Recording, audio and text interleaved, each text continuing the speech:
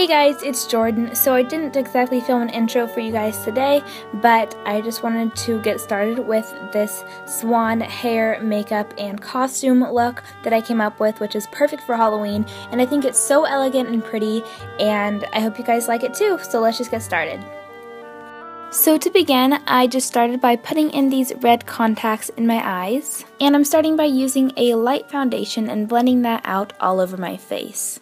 Then using the NYX Jumbo Eye Pencil in Milk, I'm applying that under my eyes as I would a concealer, and then I'm also highlighting, so I'm doing it at the bridge of my nose, the top of my forehead, and my chin and cupid's bow. And I'm adding it to my collarbones, and then I'm just blending it out. Next, using a black pencil liner, I'm going to be marking out the shape of the wing that I want coming from my eyes. So basically draw two parallel lines coming out from the end of your eye and from kind of the middle of your eyebrow, and just don't forget to add an eyeshadow primer to your lids, and then go back in with a black liquid liner to define the lines and fill them in. So as you can see, I'm drawing the line from the top of my eyebrow down either side of my nose, and then lining my top lash line and dragging that line down as well to connect with the line at the end of my nose. And from that point, I'm also drawing another line just below my bottom lash line. As you can see, it's kind of hard to explain all this, but you can see what I'm doing as I'm doing it.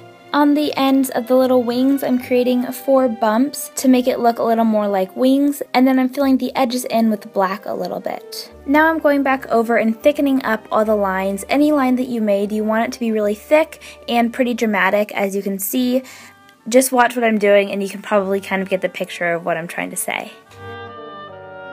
I'm then drawing out lines between each of those bumps, and I'm tracing down my eyebrow to make that part thicker as well. And then I'm adding a few more almost teardrop-like shapes on my eyelid and just kind of around that area. And this will give the wing a more swan-like look and kind of give the appearance of feathers. So I'm creating a few more of those on my eyelid and kind of around that whole area.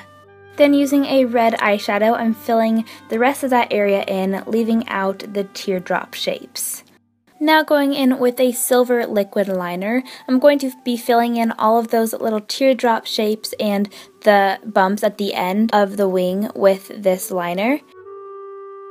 Now using a black eyeliner and a really fine brush, I'm just going to be setting everything that I already drew with the liquid eyeliner, and this will just make the eye appear darker and less sloppy. I'm also using this black eyeshadow to shade around the shapes and give them a little bit of dimension and shading, and you can kind of go over some of the red areas and give it a little bit more shape. And for even a little extra dimension, I'm taking a white eyeshadow and applying that kind of in the opposite areas that I shaded it, so it looks like lighting kind of. Now using a white liquid liner, I'm going in below my lower lash line and filling that entire area in with the white liquid liner. Then I'm just dusting a little red eyeshadow below that. And using a black pencil liner, I'm going to be lining my waterline with this. Next, I'm going to be applying some false lashes and then adding some mascara.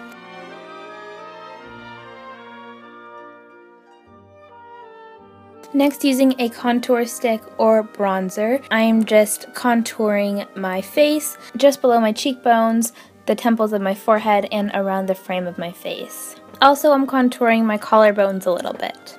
Next, I'm using a black pencil liner and lining my lips with that, but focusing in the outer corners of my lips. Then taking a red lip butter and applying that to my lips as well.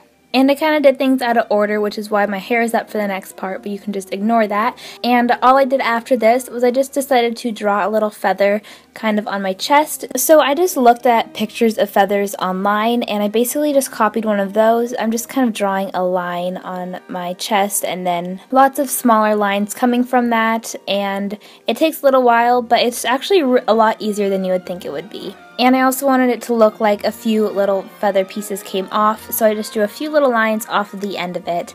And that is all I did for the makeup. So the makeup is completed and we can move on to the hair.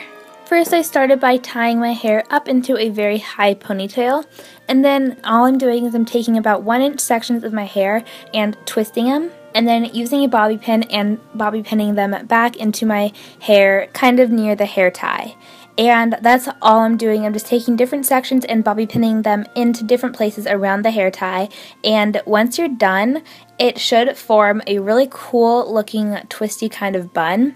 And if you need any more touch-ups after that, you can always bobby pin a few more hairs into it. But I think it just looks so cool. I left a few little hairs in the front, as you can see, and all I did with that was I just used a curling wand and curled them a little bit and then added hairspray, and that's actually it. It's so easy and it came out super cute.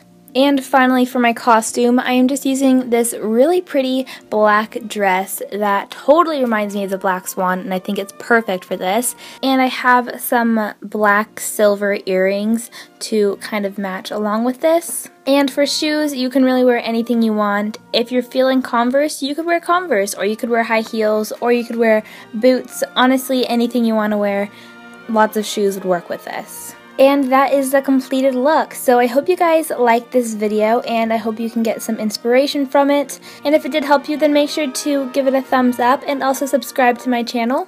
And if you guys have any questions or comments, then make sure to comment them down below. And thank you guys so much for watching this video. I will talk to you guys all later. Bye.